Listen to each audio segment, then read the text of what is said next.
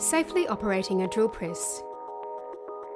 Before you start, get to know the drill press by reading the manufacturer's operation manual and check that its test tag is within the expiry date. Wear the correct PPE that your company requires, including hearing and eye protection. Gloves may also be required, so ensure you check with your supervisor or your workplace safety requirements.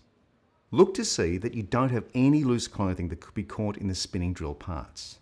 This includes loose gloves, long hair and beards. Use only the correct drill bits for the machine and the job.